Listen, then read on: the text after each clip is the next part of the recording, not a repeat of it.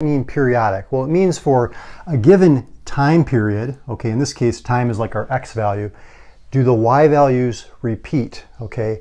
So just because there's a pattern doesn't mean that it's a periodic pattern, meaning that it's cycling through and repeating that same y value for a multiple of the x value. So in this case it is periodic, so we're going to say yes for this one. What is the period? Well, that's saying how long does it take? You know, what's the time period for it to repeat and start over? Well, you can see this is going every 2, it's going up and then down. Okay, our next 2, up and then down. So we can see the period is 2. It's repeating every 2. Okay, every time the x increases by 2. Now the next few questions relate to the output for a given input. So when x is 2, what's the y value? What's the output? Well, you can see when x is 2, the y value is 0. When x is 23, what's the output? Well, we don't want to necessarily draw this graph all the way out to 23, but if we realize that, you know, it repeats every 2, let's see how many times does 2 go into 23. Well, it's 11 times, remainder 1. So it's like going up and down 11 times, and then on that 23rd one, you're going right 1, and you can see the output value is 1. Now the last one, f of negative 23, we're going to the left, to the negative direction, 23 units. Again, same pattern, up and down, repeating every 2, right? Again, 2 goes into 23 11 times, so on that 23rd step to the left, the graph's going to be going up here and the y value is going to be 1. So you're with me so far on that first example? So we're trying to figure out, is it periodic? And what is the period? And then what's that y value, or what's that output for a given x value? So example number 2 now, you can see this stair-like pattern, this step-like graph, okay? And the question is it periodic?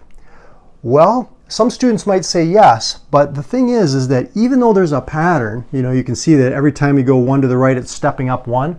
That pattern does not repeat, meaning like if I go up to, let's see, 1, 2, 3, 4, does it start over again and then step up 1, 2, 3, 4, 1, 2, 3, 4? Is it repeating?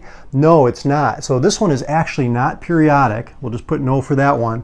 And the period is just, you know, not applicable, right? NA.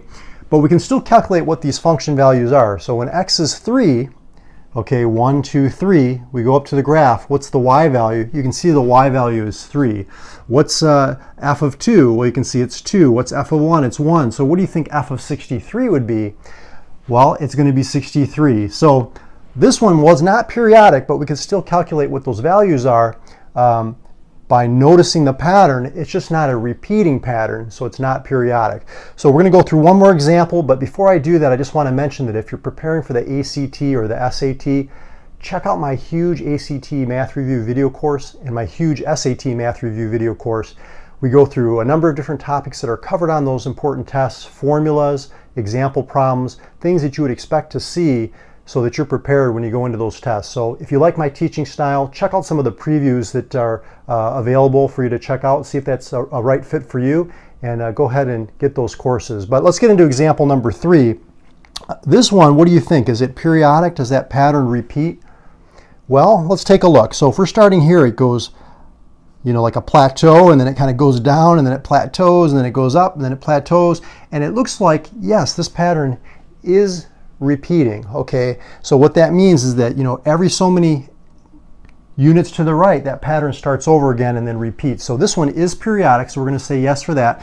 Now the question is, what is the period? Well, let's see. So if we start here, we're going to the right, down, to the right, up, so from here to here, you can see that's one cycle, and then it starts over again. So how many units is that? It's 1, 2, 3, 4, 5. So you can see that our period is going to be 5. Okay, just verify that that repeats, but it looks like it's 5 units. So now this one, f of 1. So when we go x equals 1, 1 to the right, we go up to the graph, you can see the y value is 2. F of 24, well, we know it repeats every 5, so let's see, how many times does 5 go into 24? Well, we know 4 times, right? Remainder 4. So that means that we're going to be repeating the cycle 5 times, right? And then 1, 2, 3, 4, you can see the y value is 0. And then the last one, f of negative 20, that means we're going to the left 20, right? So let me switch sides here. So to the left 20, that means we're going 1, 2, 3, 4, 5. And then you can see we're going to be up here at 2. And then it's the same thing. It's going to go 6, 7, 8, 9, 10. We're going to be up here at 2 again.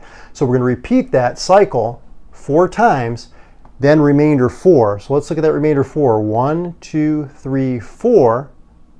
You can see we're going to be right there at y equals 2. So that's the result, f of negative 20.